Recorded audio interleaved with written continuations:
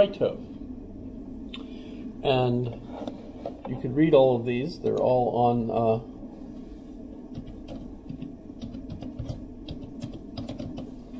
on the web. Pretty easy to find. Yes? Crito, by the way, is the root word for critical thinking, right? So you think of this as a critical thinking course. Crito, was there a real character named Crito, or did they just give him that name because the part he plays in the dialogue is to be critical of Socrates? Because Socrates clearly wants to stay and let them kill him. Crito arrives early in the morning so that he can basically convince Socrates to leave. He's already bribed the guards. They have everything all set up. He could just leave with him and go to another town. And he's wealthy enough that he's pretty much paid for the whole trip and everything, right? So he's got everything all set up. Let's go. After he gives his arguments for why Socrates ought to go, Socrates argues back that no, Athens, even though the trial has been unjust as far as he's concerned, has concluded that he ought to be executed, and it would be wrong of him, unjust of him, to ignore the decision of Athens. Athens is his mother. She's the town that he's always lived in. He's only occasionally left the town, and those were for battles when he was fighting for Athens. And so he owes everything. He owes his life to Athens. There's some other things involved too. If he fled, his family would be destitute. But if they kill him, the city owes the family a living. So basically his family would be taken care of if he's executed. Plus he's already, how old? 79, I think? Or 16? He's 70. He's old. He thinks he's old. And I don't know if he has any aches and pains, but maybe he does. But in any case, he's like not really up for travel. He's not really up for going away. He's just going to let death come. And he argues that at his age, it'd be silly for him to worry about dying. Personally, I'm older than he was, and I think, hey, if, it's time to die, I'm going to, rage into the night. How that poem goes, because I've got way too much stuff to do. It's too much fun. However, that's his basic argument. In fact, I went this morning just for fun to ChatGPT.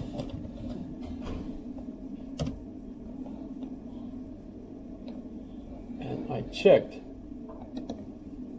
I asked ChatGPT. It's funny how they give you all the things in a session at once.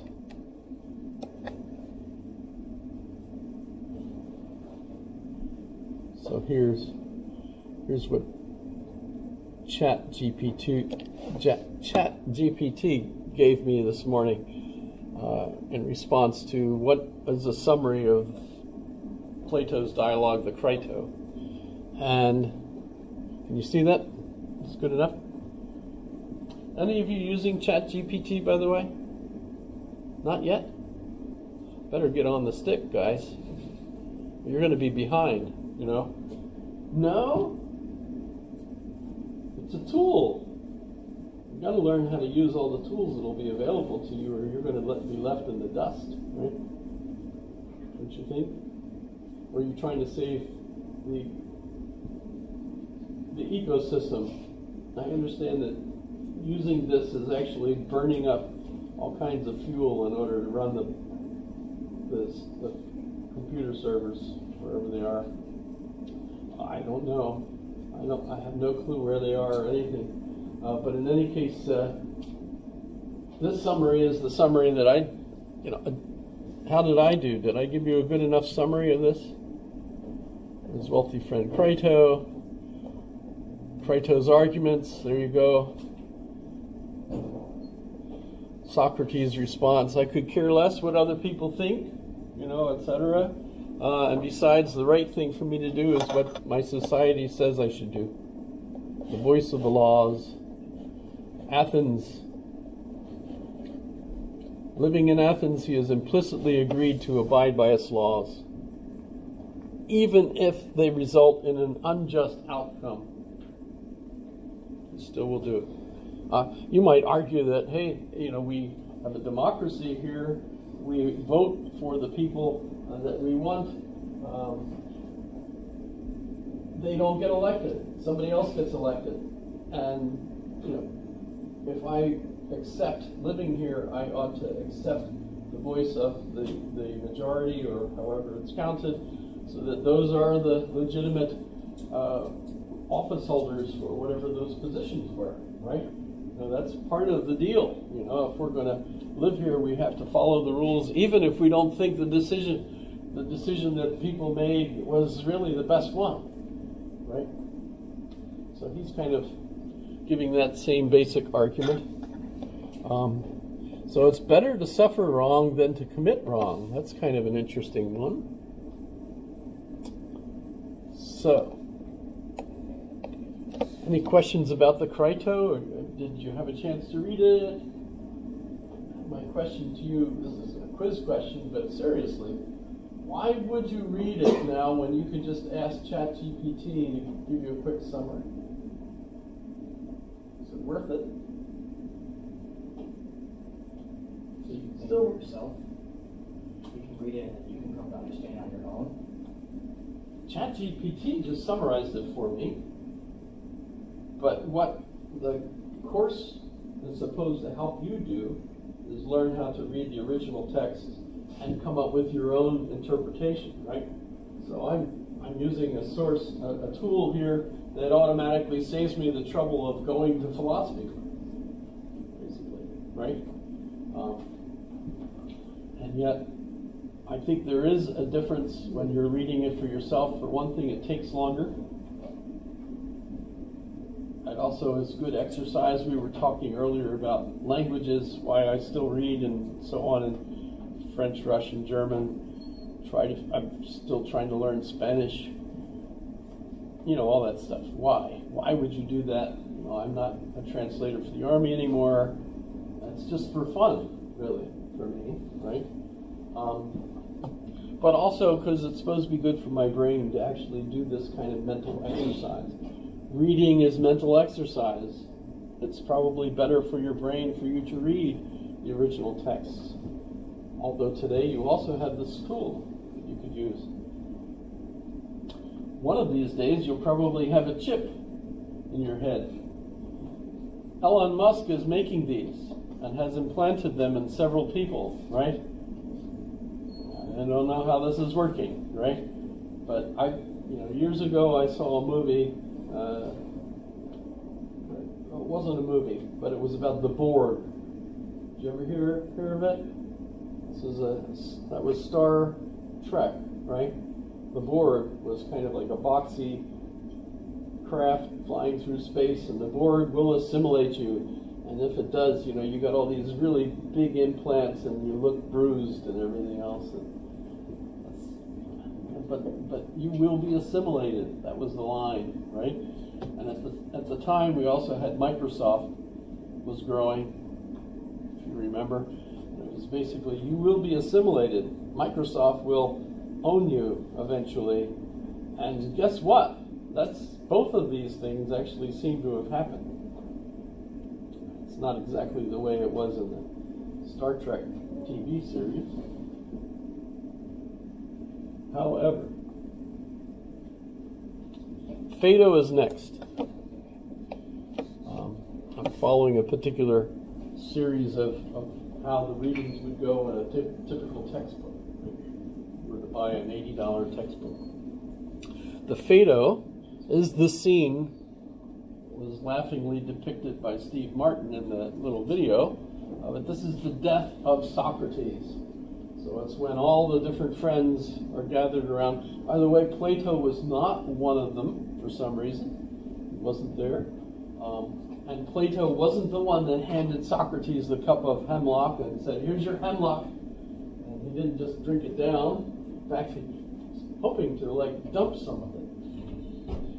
He says, "Can we do a libation?" Which, when you have a cup of wine, a libation to the gods is you pour some on the ground. That would. But no. We only made enough to do the job, so you have to drink the whole thing. And it doesn't take very long. But before they get to that point, we have his wife and children are taken away because they've been there visiting last time. And his friends all get into an argument over death, right? And this is where the argument about the soul having no parts, it's invisible. So I love asking people, do we even have souls today? Have you grown up feeling like you have a soul? What is your soul? What do you think of as your soul?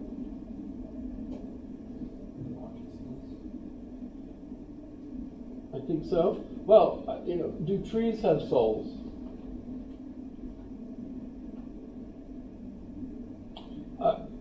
We'll go a little further back and we'll go to Aristotle. And for Aristotle, the thing about Plato is the soul has no part, so it's invisible, but it's your consciousness, I think, right? And as a result, what you're experiencing that you think of as yourself is essentially being called your soul. In Greek, psyche is soul, and psyche is the word where we get psychology. So if you're studying psychology, it's the study of the soul. That's what psychology means in Greek, right? And for Plato, the soul is not a physical thing. We'll get into that as we start talking about the Republic and the nature of idealism for Plato. But Aristotle comes along. He's Plato's student, and he disagrees with the idealism of Plato, and he argues that your soul is the activity of the body. That's pretty different. That's very different, right? In other words, instead of the soul being an invisible, not physical thing, instead, the soul for Aristotle is the activity of the body. So as I do things, whatever my body does, the doing of those things is my soul. So trees, do they have a soul? The answer is yes for Aristotle. There is an activity in trees. And he does study trees, and he does study plants and all sorts of things.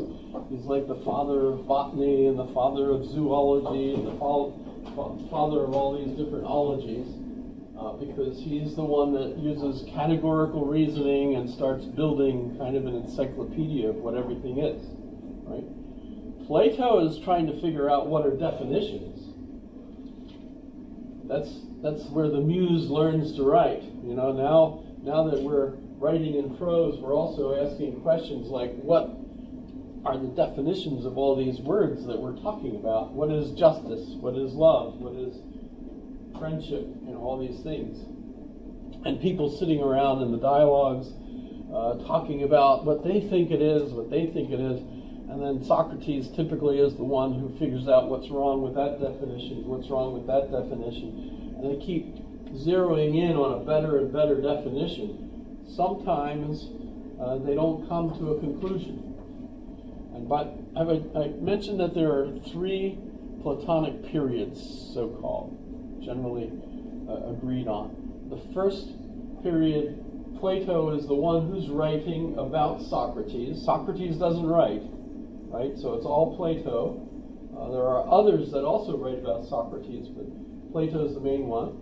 And as Socrates is writing about Plato, the initial dialogues, the ones that are called the early dialogues, seem to really describe this asshole that everybody hated, except for his close friends, right? Because he would ask questions of the people that were held in esteem, high esteem among the town.